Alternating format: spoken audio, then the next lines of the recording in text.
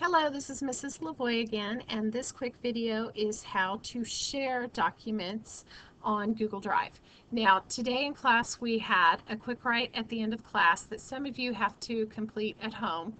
And so one thing that you always need to make sure of before you share is that your last name and your first name is in the name of the document for the computer, and that your name, last name and first name, is also on the sheet of paper, because very often I will print these out.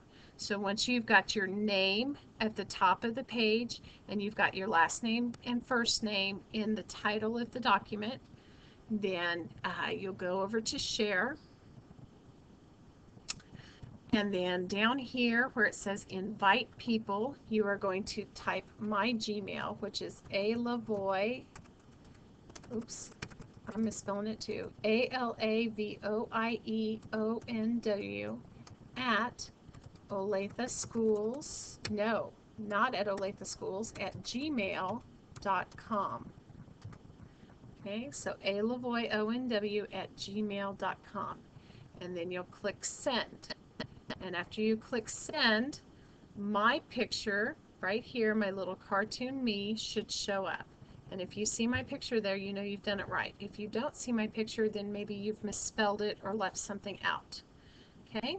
And then you'll hit send, and then you hit done, and now you've shared it with me. That's all you have to do.